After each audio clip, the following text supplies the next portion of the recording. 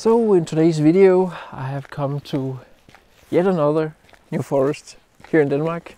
There is plenty of them to choose from. This one is called Tisvilde Hegn and it's a rather big one, so there's no way, shape or form I get to explore it all today. But that is exactly what I'm doing. I am out exploring today. I often get comments on YouTube how I find my locations, how I strategize, and even in last week's video, that almost half-hour long video, someone asked me also how I predict atmosphere and fog. I made a video about that last spring. It didn't do too well, but it's very useful. So be sure to check that one out. Like generally, if you have any questions about photography or how I do my photography, I have most likely done a video about it. I think I've made a good amount more than 250 videos. So just go to my channel and search for whatever you need to know something about. But today I'm out and, as I said, exploring. And that is also something I made a video about, so I'm not going to go into that either. Hopefully I can squeeze something out of the very last bit of autumn. But in all honesty, I do not expect much from today. However, there are some very gnarly trees I just want to check out up here. Figure it out, maybe find some compositions for later use. And then I will probably find something else highly educational to talk about in this video. And yeah, there are some yellow trees standing out in here in the background. I'll check those out and see what I come up with.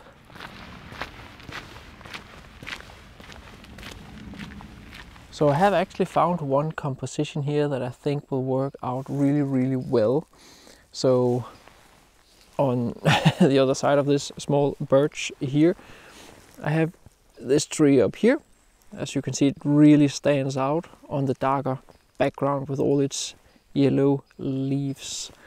And what I'm working on right now is, just so you can see, something like this here.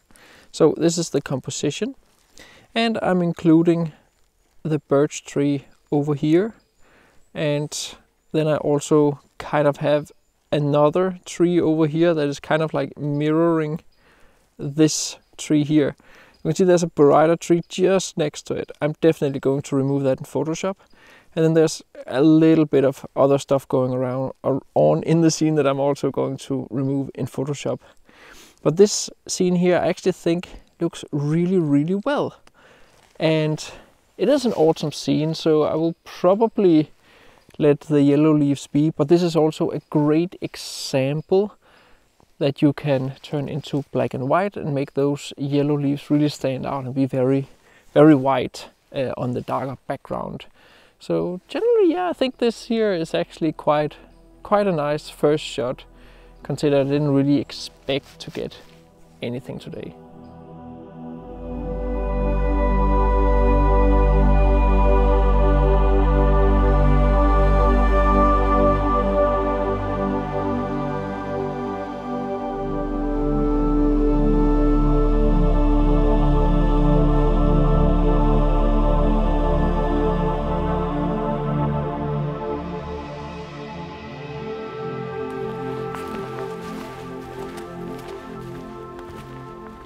So I'm really just walking around and picking out all these small splashes of color I see in the forest. So this particular scene stands a little bit out relative to the previous scene that I photographed, because as you can see, I have this very young beech tree standing right here, and then I'm trying to frame it among the birch trees, and I'm in a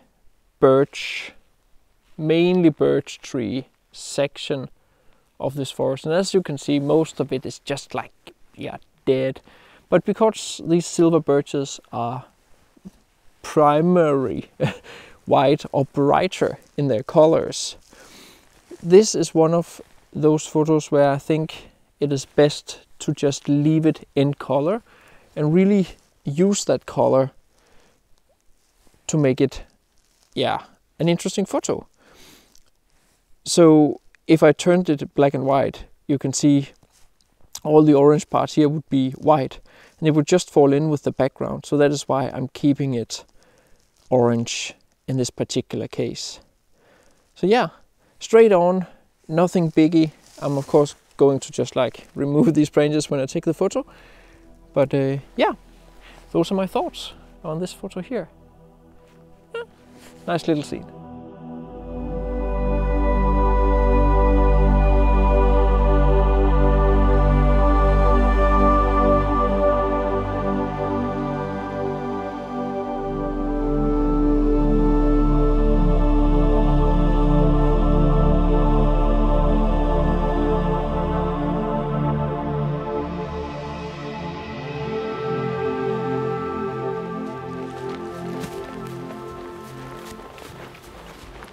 So when I'm composing these photos here with all these beautiful trees that stands out, using some very basic tools like the subject, which is obviously the yellow trees, then I'm also trying to like balance the photo. I often end up with a central composition because it's that subject I'm taking a photo of. And if I wanted to like be part of like a bigger environment, I may offset it a little bit from the center. And then I'm also trying to often frame the subject simply just to like lead the attention even more, even though it's rather obvious what you're supposed to look at in the photo. And then obviously contrasts, like contrast between the darker backgrounds or different colored backgrounds and then the subject. Then I'm of course also using the idea that you generally want to keep the edges of your photos very clean, simply just to avoid distractions. And these are like the main ideas and tools I use when I compose these photos. And if you want to learn even more about composition, of course be sure to get my compositional tools ebooks, Landscape Composition 1 and 2. There are links to them down in the description. Loads of 5-star reviews. You guys seem to be really happy about them. Again. Thank you so much to all of you who get the ebooks. They seem to be great tools also to bring into the field. Very practical guides, lots of photos, minimal text, so you actually do get through the ebook and learn what it is I'm trying to teach you. So check those ebooks out down in the description.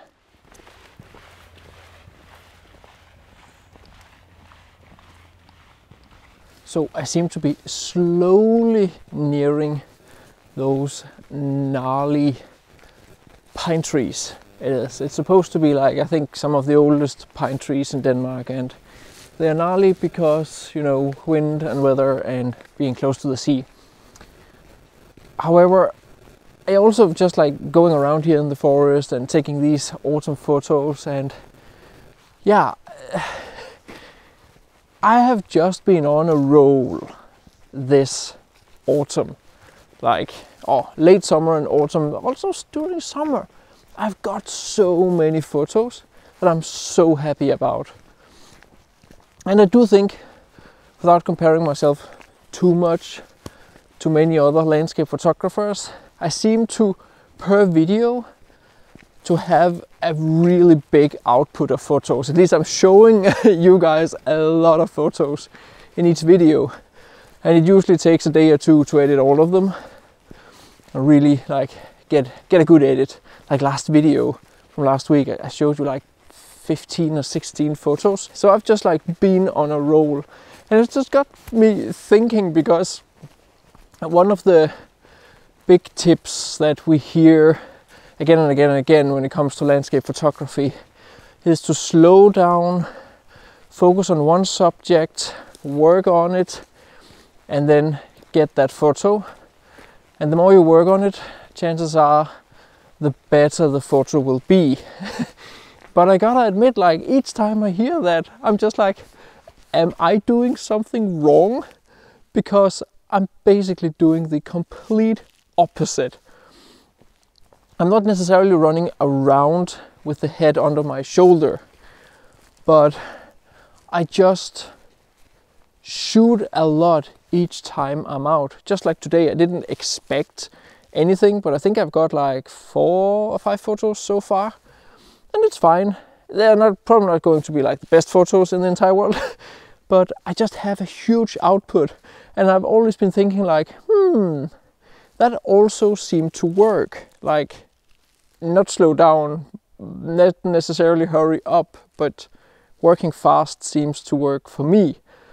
And I've been like, what should I call that theory? I will call it like the machine gun theory of landscape photography.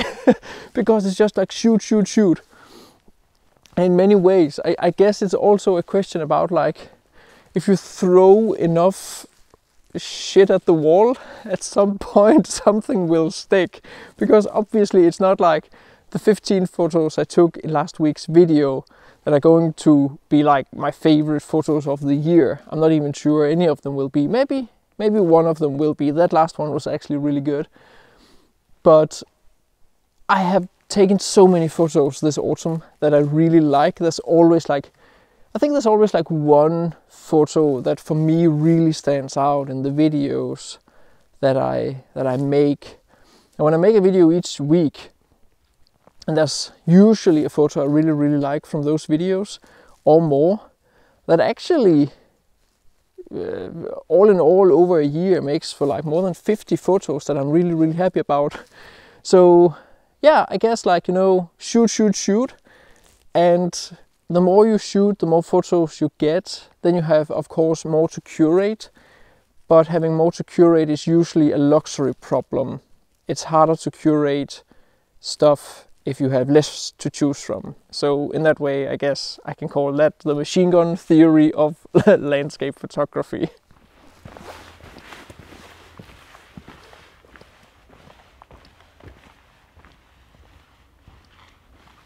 So it's getting dark very fast. I've come to the place with all these crude, gnarly pine trees, and they're very interesting. And I think that's the most diplomatic way of saying it. I'm very happy that I don't rely on these trees to make a climax of this video. Because although they are interesting in and of themselves,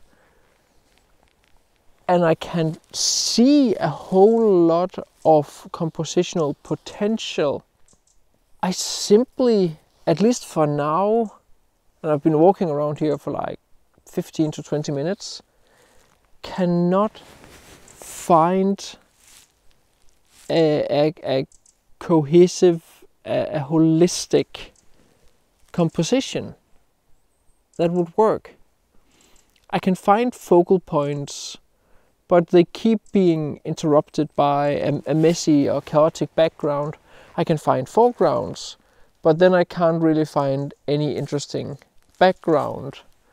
It's just very, very messy here. And I think a big part of being successful with your composition is to be able to create that structure and order in the photo without it just being like a big abstract mess of, in this case, branches, crude branches.